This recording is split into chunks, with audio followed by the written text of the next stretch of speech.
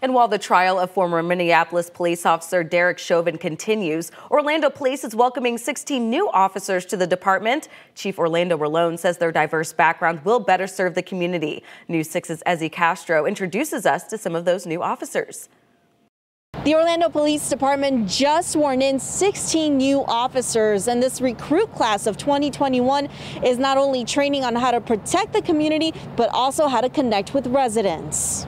Don't be hesitant or nervous or anything just because I have a badge on. Officer Jade Rhodes is part of Orlando Police Department's recruiting class of 2021.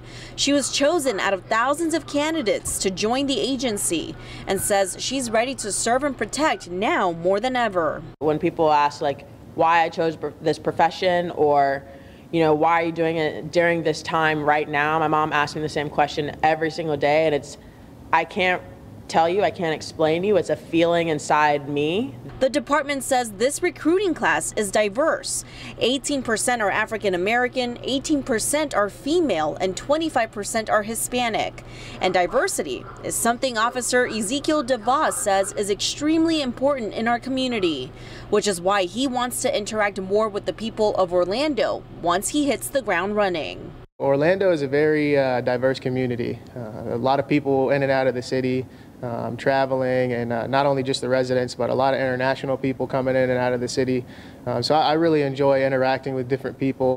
Officer Baylor Anderson worked for the Department of Children and Families for years and says her goal was to be in this uniform to help even more kids.